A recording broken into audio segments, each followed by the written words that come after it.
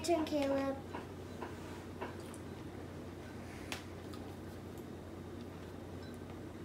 Hey, why did you take that from me? I'm sorry, Sissy. I forgive you. Will you please give it back? Yeah. Thank you.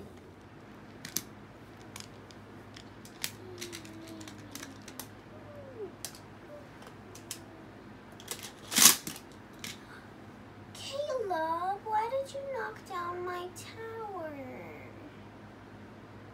I'm sorry, Sissy. I forgive you.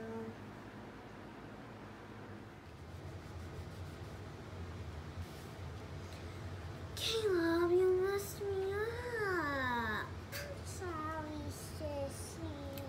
I forgive you. Hannah, do you like it? Yeah, I love it. Caleb, why did you take my cookie? I'm sorry, Sissy. I forgive you. We're making a snake out of the heart. Oh, Caleb, why did you squish my snowman? I'm sorry, Sissy. I forgive you.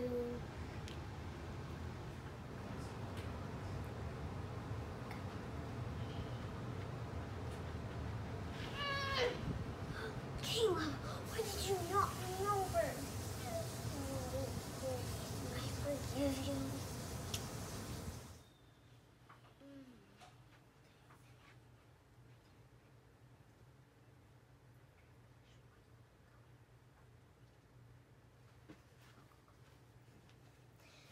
Hey Caleb, why did you change her? I had her all very dressed. I'm sorry, Sissy. I forgive you. Mama, Caleb's been bothering me all day. I've forgiven him like 7 times. I'm tired of it. How many more times do I have to forgive him? Wow, that sounds just like what I was just now reading in Matthew 18. Peter asked Jesus the very same question.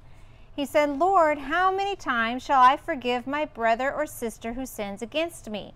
Up to 7 times? Jesus answered, I tell you, not 7 times, but 70 times 7. Do you know what 7 times 70 is?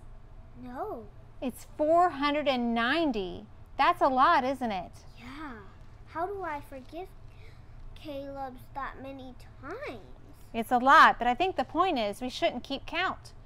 We have to just keep on forgiving and forgiving and forgiving, like God forgives us. Peter was probably pretty surprised when he heard this. He thought he was doing pretty well by forgiving someone 7 times, but Jesus expects us to do a lot more than that. He explained it in a parable, which is a story that teaches a lesson. Let's watch it. All right. Stories of the Bible. The parable of the unforgiving servant. This is Jesus, Hey-o! who is the Son of God and the Savior of the world. While Jesus was on earth, he taught everyone about God's love and healed people from their sickness. He did many miracles like walking on water. Oh, hey guys. And even raised people from the dead. Wahoo!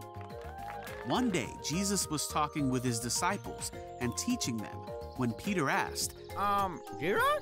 How often should I forgive someone who sins against me? 7 times? Jesus said, No, not 7 times, but 70 times 7. Then Jesus told a parable. He said, The kingdom of heaven can be compared to a king who decided to get his money back that he had let his servants borrow.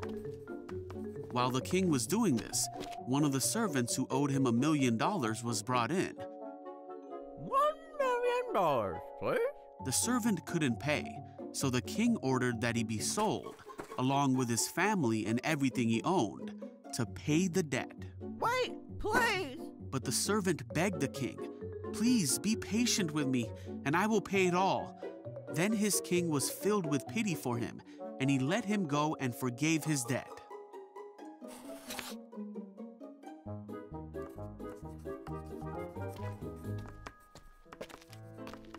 But when the man left the king, he went to a fellow servant who owed him a few $1,000s. Hi? Come here, you.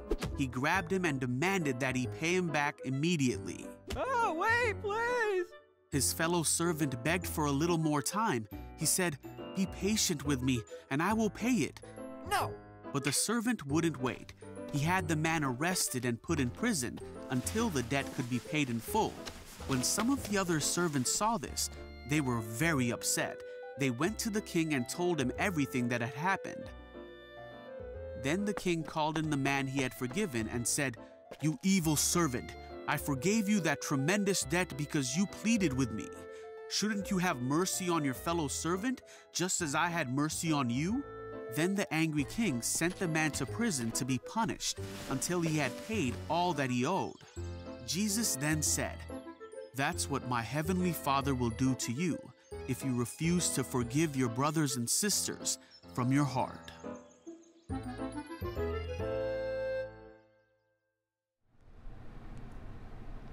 Okay, kids, Jesus told Peter to forgive 7 times 70 times. That's a lot. I don't think we can even keep count. And I think that was the point. We just need to forgive and keep forgiving. But how much is 7 times 70? Let's get a visual of what 70 is first.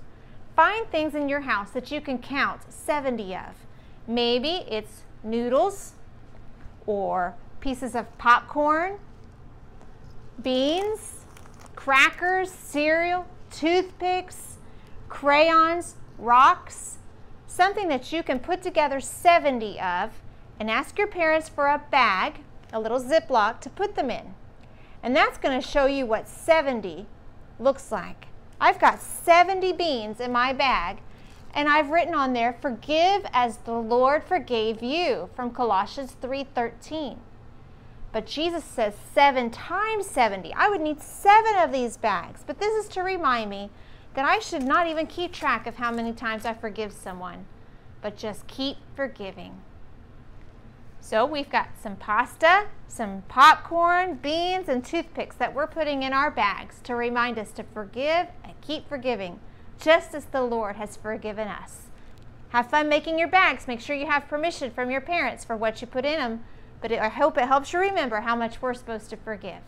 Have fun. Thanks.